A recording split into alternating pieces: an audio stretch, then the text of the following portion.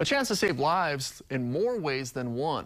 Today, the Blood Bank of Hawaii partnered with Special Olympics Hawaii to host a blood drive in Ewa Beach.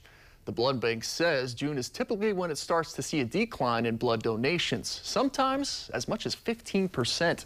Today's drive is one of two happening this summer. For every donation made through August the 31st, a Special Olympics athlete will receive a piece of much-needed PPE.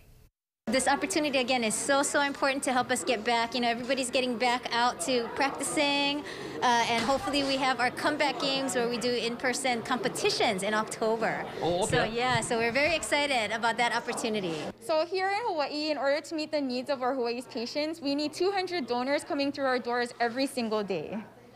Yeah, because if you think about it, with just even one car accident, that one victim could use 100 pints of blood. 200 donors. That's a lot, folks. The next blood drive will take place August the 7th at the Special Olympics Hawaii Sports and Wellness Center. You can also donate blood at any of the Blood Bank Hawaii locations across Oahu. We'll have more information on our website, khon2.com.